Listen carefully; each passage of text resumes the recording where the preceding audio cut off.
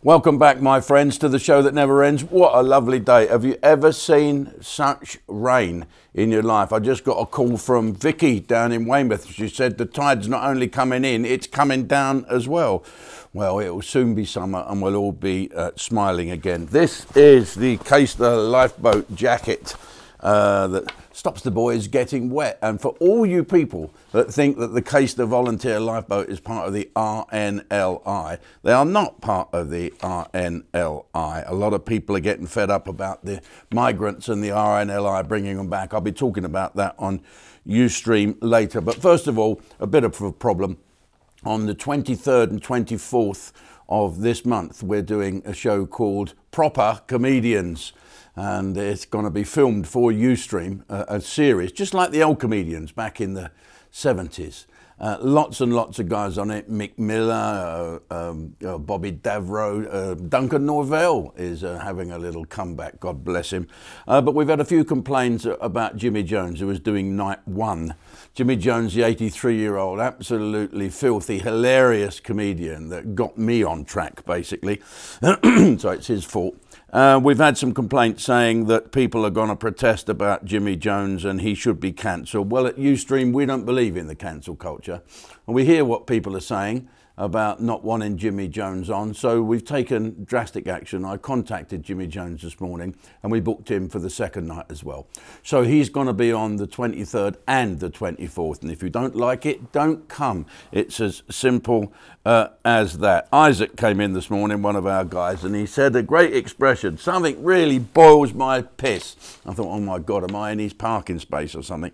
No, he said he read in the papers that a bloke had been sent to prison for 3 years for killing a burglar that got in, and this man scrapped with him and killed him and did 3 years. I don't think it was for murder. He would have got more than that, but this was self-defense against a man entering your home. As soon as he enters your home, it's like entering your body, is it? An Englishman's home is his castle, and gosh, you wouldn't want to break into a Scotsman's castle anyway. But there you go. Is that fair?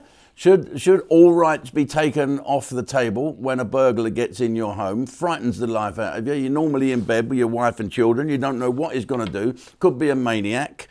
We had some maniacs, masked intruders, go to my friend's house a while ago and held him up. It's terrifying and traumatic. And what do the police do? Nothing really. So I think if a burglar comes in, if you do kill them, what do? Do you phone up the police and say, I've just killed a burglar? No, just bury them at the bottom of the garden. Because burglars don't tell people where they're going burgling, do they? No, they don't. They don't put a notice up. I'm going to go and burgle 33 Acacia Avenue tomorrow night. If you don't see me, I've probably been murdered by the bloke in there or bitten by his dog and eaten and fed to the pigs like in the Goodfellas. But no, if you bury them in the garden, you are breaking the law. Of course you are, and I'm not saying that you do. But if you did, in a writ of Fellas Jage, that and someone dug your garden up and found him later, just say you bought some topsoil off Fred West. Simple. I see that Matt Hancock has been unvoted for doing a Bush Tucker trial. Well, that's good. I've yet to see what the public have written in. Can we see what the public have sent in? What the number of votes? Do we see that? I don't think we do. Anyway, they've given it to two of my favourites. Well, three. There's Bugabundi, Chris Moyles. What a jealous-looking, awful bloke he is. Horrible, lefty, horrible, untalented DJ. Oh, my God. And Boy George. What can you say about Boy George?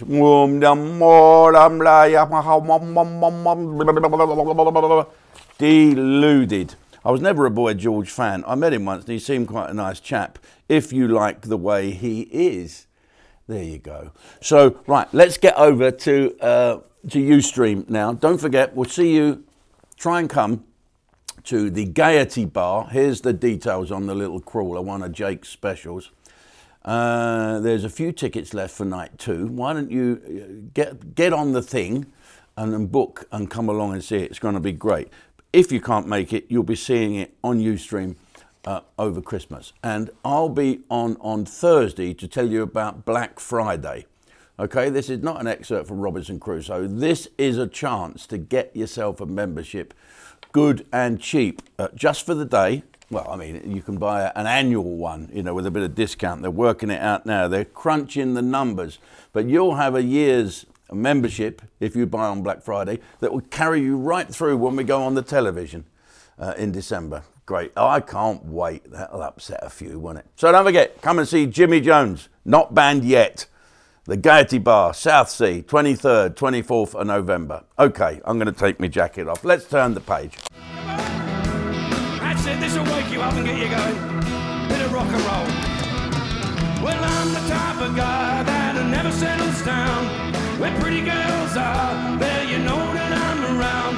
I love them and I squeeze them. To me, they're all the same. They call me the wanderer. Yeah, the wanderer. I move around and round and round and round and round. There's a flow. Uncle George said, don't you worry about me. 85 years of age, got his Visa card out, swiped her ass and had a cash back. And when he asked me which one I love the best, I pull off my shirt and show a rosy on my chest. They call me the wanderer.